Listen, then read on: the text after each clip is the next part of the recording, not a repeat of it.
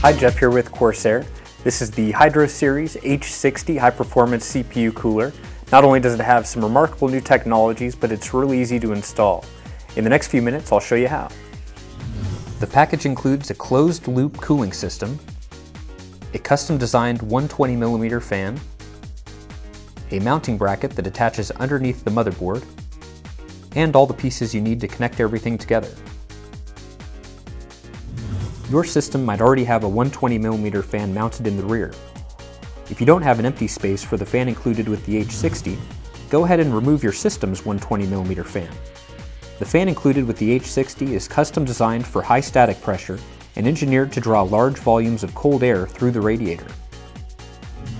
We're installing this on a P67 MSI motherboard, which is based on the Intel 1155 socket.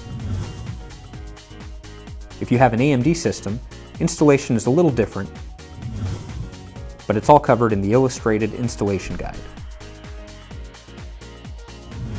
The Graphite Series 600T has a CPU backplate cutout that makes installing a heatsink really easy. If the pins don't line up with the holes, just slide them along the mounting bracket until they match.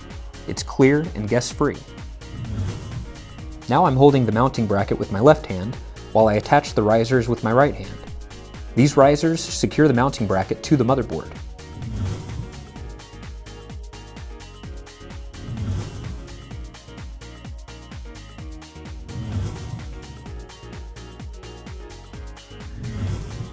Next, we place the cooling unit on the CPU and attach it to the risers with the included bolts.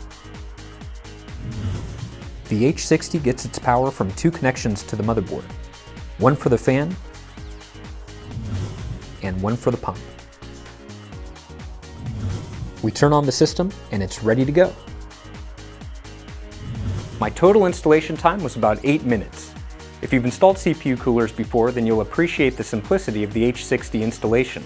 And if you've never installed one before, don't be afraid. If you get stuck, we have a team of professionals to help you along. Thanks for watching.